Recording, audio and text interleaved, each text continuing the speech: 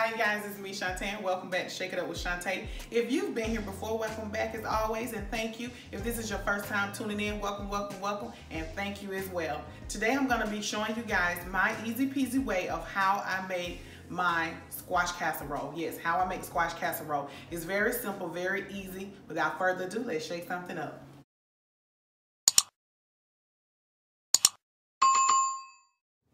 All right, you guys, this is what you're gonna need. You're gonna need some plain old yellow neck, cricket neck squash. Plain, regular yellow squash, some onions. This is probably about 4 medium-sized squash. You know, not the great big ones, not the little baby ones, the medium size. So you're probably gonna need about 4 of those because this is 4 of those. Basically, I just washed them off and I cut them. I cut this one because this is the tip. I cut that one kind of thick, but the rest of them, I sliced them very, very thin. I also have a whole onion right here, regular size onion. No, I'm sorry, this is a big onion. This is a very big onion. I cut the whole thing up. The more onion, the better. You're gonna need a sleeve of Ritz crackers. If you wanna put more, you can. You're gonna need a couple of eggs, about a half a stick of butter, your choice of cheese. Whatever kind of cheese you like, that's what kind of cheese you're gonna use. I have some Parmesan, some mozzarella, and some Gouda. I also have a little bit of cheddar that I'm just going to use up because it was in the fridge.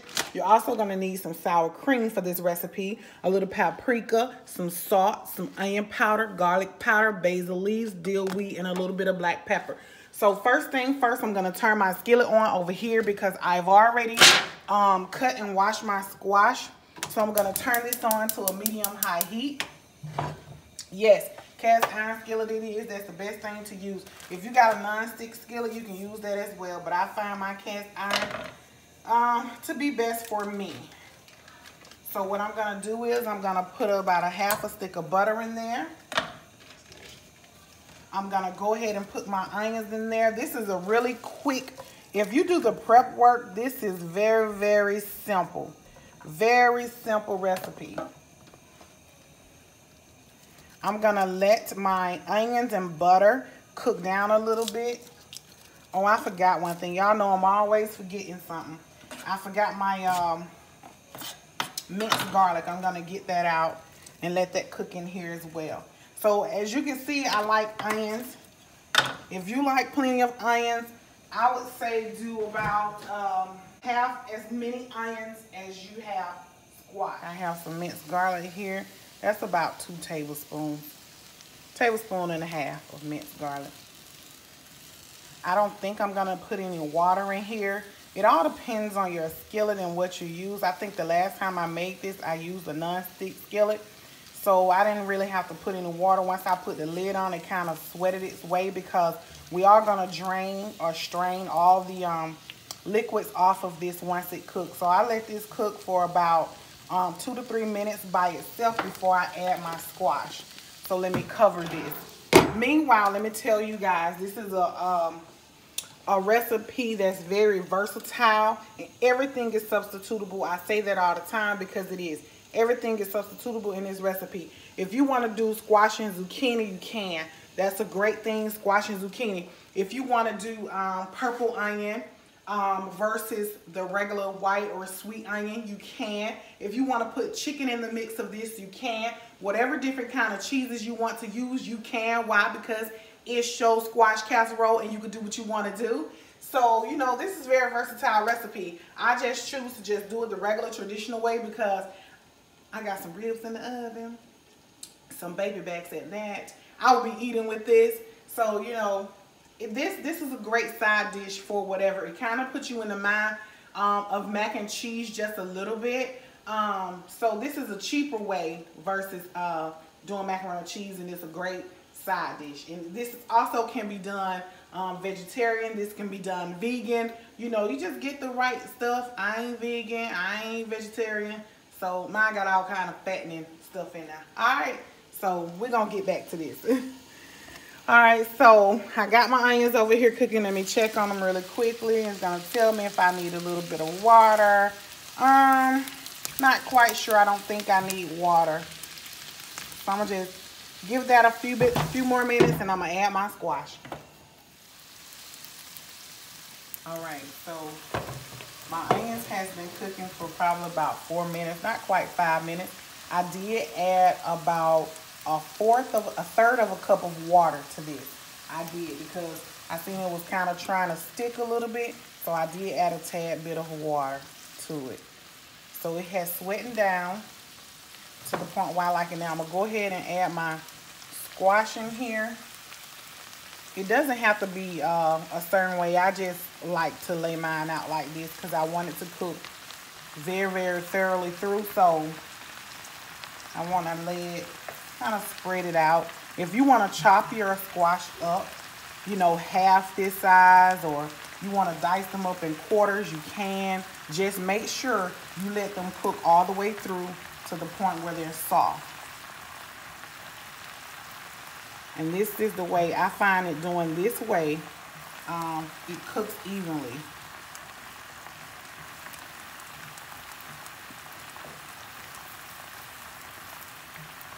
And make sure when you're doing this, you cover this so that it can sweat.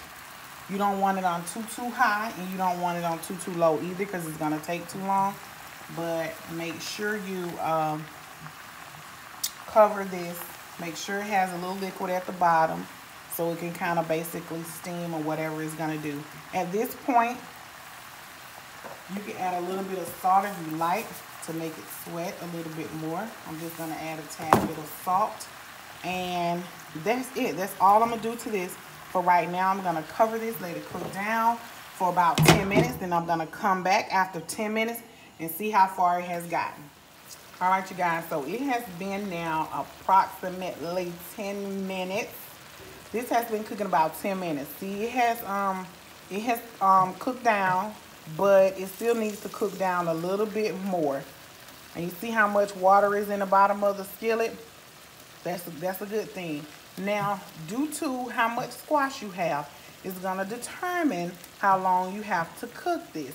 So you basically want to cook it till it's tender enough where you can see that, okay, once I mix my sour cream in there, my milk, my eggs, it's going to be able to combine together. So that's what I'm waiting. I'm letting mine cook down to get to that point where I can say, okay, it's ready. So this has been going now for about 10 minutes or so. I'm going to give it another 5 more minutes, and then it should be ready in 5 minutes. We'll be back in 5 minutes. All right, y'all, my squash has cooked down. Most of the water has cooked out of it, as you can see. And I have this cooking on like a medium-high heat the whole time. Kind of in between the medium-high and a medium-low heat. So it's ready. I'm going to turn it off, take it to the sink, and strain the remaining water out of it. Give me just 1 second. All right, y'all. So I let my squash cook down. As you can see, once it cooks down, it's not really a lot. It cooks down. I mean down. It really cooks down. So just be mindful of that. If you have a big family, you want to use, like I said, I used 4 medium-sized pieces of squash, and I used 1 whole large onion. So if you have a big family you want to cook this for, you might want to up your squash at least to about 6 or 7. I had 4, so it only made this amount, which is perfect for me because I really don't want any leftovers. Maybe just a little bit so I can take work tomorrow, but that's it.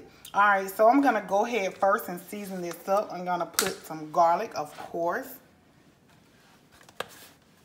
Put some onion powder. Even though you have fresh onion, fresh garlic, still ain't nothing like honey. Adding you some garlic powder and onion powder. There's nothing like it. Some black pepper.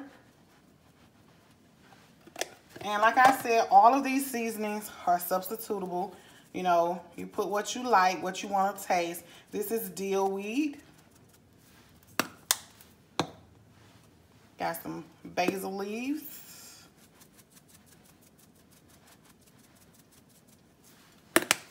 I'll put a little bit of salt. All right, now I'm gonna add my milk. Let me put a little butter in here. This is my other half a stick of butter. I'm gonna go ahead and drop that down in there. I've used a whole stick of butter so far, y'all. I'm gonna add this butter in there. Okay. One other ingredient, y'all, that I forgot to tell y'all was milk. I forgot about the milk, but I have 3/4 cups of milk here that I'm going to be dropping my 2 eggs down in, just to make sure that since the squash is hot, you don't just want to crack your egg and put it in there, because your egg will scramble and you will have scrambled eggs inside your squash. Go ahead at this point, y'all, and taste it just to see, make sure it's seasoned enough.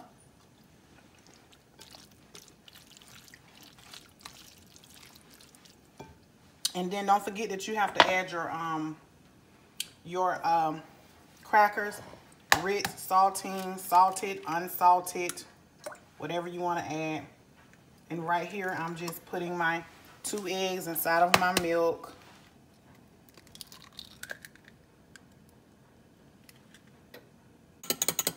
So right here, I'm just mixing my egg and my milk in here together.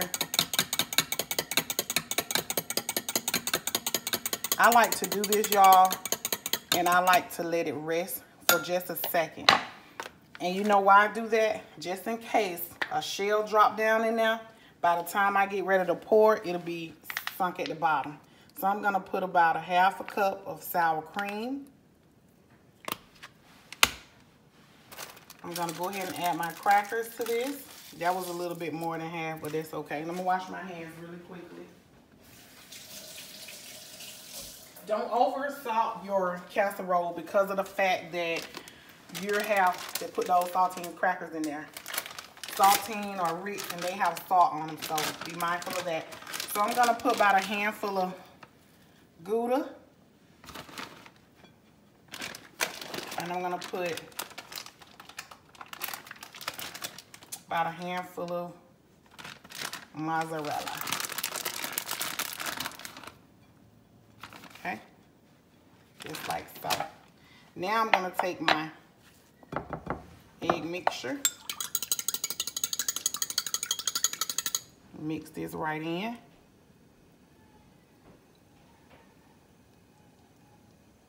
No shells. All right, and I'm gonna stir this.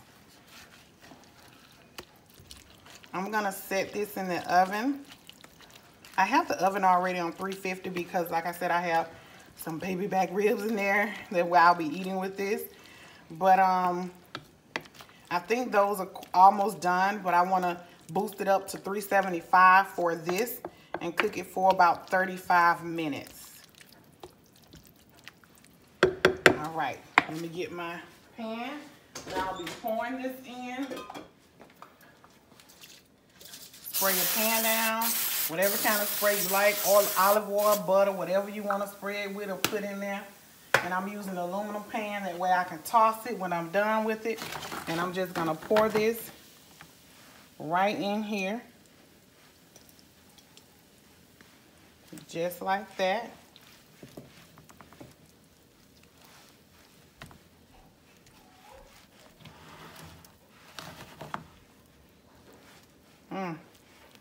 I'm gonna take some saltines, some more crackers. Well, these are Ritz. I keep calling them saltines, but same difference.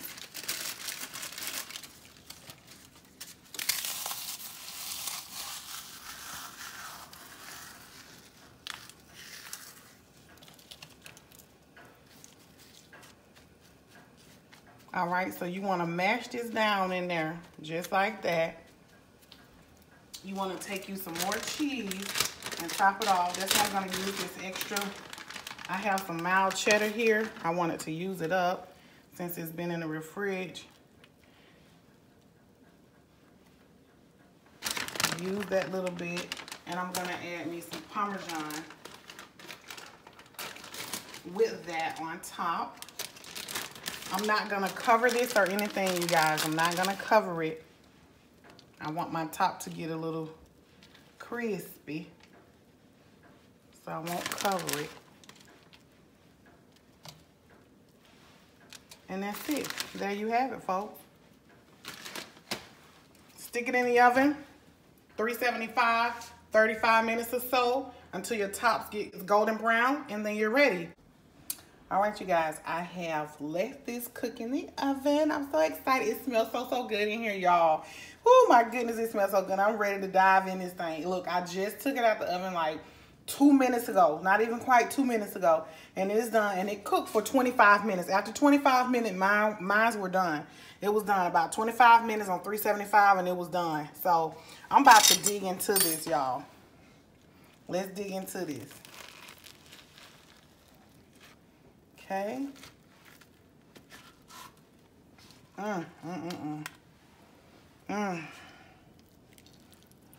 Look at that. Look at that cheese. Oh, let me just get a little bit more.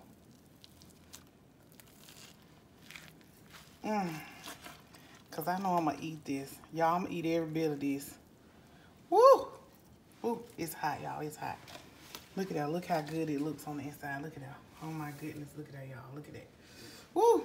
Lord have mercy, Jesus.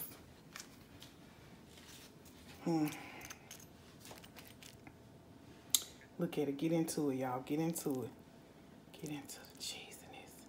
The ooey gooiness. Look at that cheese. Ooh, look. Okay, y'all. I'm about to taste this. I'm about to taste it. Oh, my goodness. Ooh.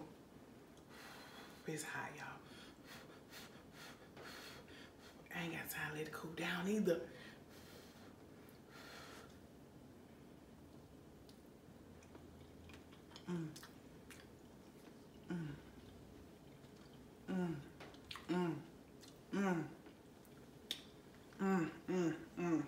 Y'all, this here tastes so good. If y'all ain't never had a squash casserole, y'all better make you one. I'm telling you. You don't know what you're missing.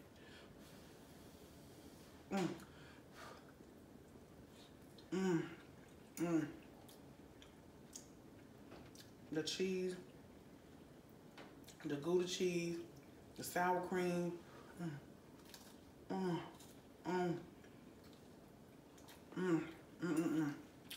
The crackle, y'all.